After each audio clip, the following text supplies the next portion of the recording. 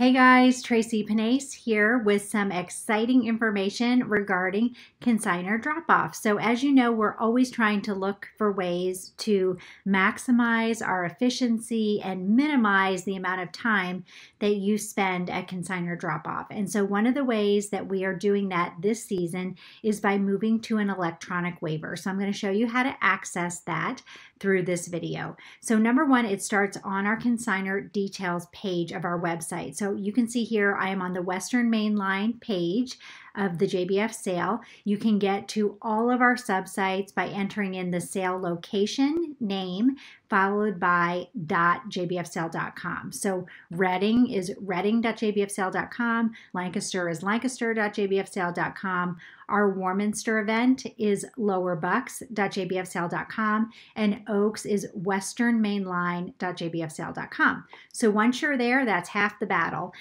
So you want to go down here to the consignor details, and you are going to click on that page and it'll take you to lots of information about participating as a seller at one of our events. So you just want to kind of scroll down and then you will come to all of the information regarding consignor pickup and consignor drop off. And so we're going to focus on consignor drop off, and you will see that it explains the 3 steps to consignor drop off. And step 2 talks about completion of the consignor waiver. And so I'm going to click on that and it will take me to Eventbrite, which is the platform that we're using for the electronic waiver. So when you're on here, this is where you're going to register to drop off your items. And so basically the 3 steps are explained right here. So number 1, we need for you to review and complete the consignor waiver prior to consignor drop off. So we need you to do this at home prior to your arrival. And you can do that on any device that's convenient for you. So you could do it on your phone, on your tablet, laptop, or desktop. It doesn't matter if you're using an iPhone or an Android device. Whatever you have, it's going to work. Second thing is, upon completion of the form, it's going to generate a QR code. And so you're going to be prepared to show that QR code to one of our greeters when you arrive. You can either do that by printing a paper copy with the code on it, or you can simply save that to your phone and share your phone once you arrive. And then the third part of this is selecting a consignor drop-off window. This is something that's completely new because we want to improve the flow. And so on our first night, which is on Monday night in Reading and Oaks, and on Tuesday night in Lancaster and Lower Bucks, that's when we have the biggest influx of people.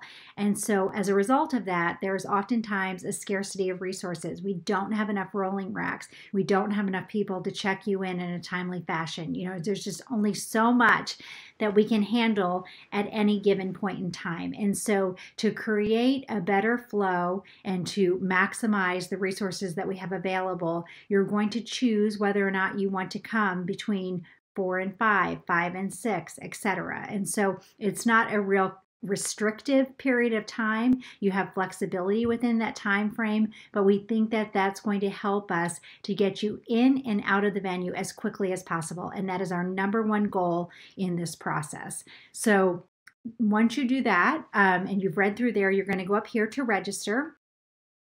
And then it'll take you to the registration form. We are not collecting any fees in advance, so that has not changed. Your consignor fees will be taken out of your check. And then the next screen, you're going to just verify your information. Pay particular attention to your email address because remember, that's where your check is going to be sent. You can put in your phone number and your address, and then you will be putting in your consignor number. Make sure that's correct because that's super important too. And then you'll just click through all of the terms and conditions. So do take a little bit of time and scroll through each of these sections so that you know what you're agreeing to. We will be spending a little bit more time talking specifically about the changes that we've made to the clothing inspection process, but there are some details that are included here. So take a look at that. If you are a power consignor, so power consignors are those moms and dads who bring 300 plus items. And so that process remains the same as it has in the past. You select a time for your drop off using Sign Up Genius. And so you can do that on the consignor details page of our website. You can also do it on that landing page for Eventbrite. And so there's hot links in both of those places to take you to a specific time for power sellers.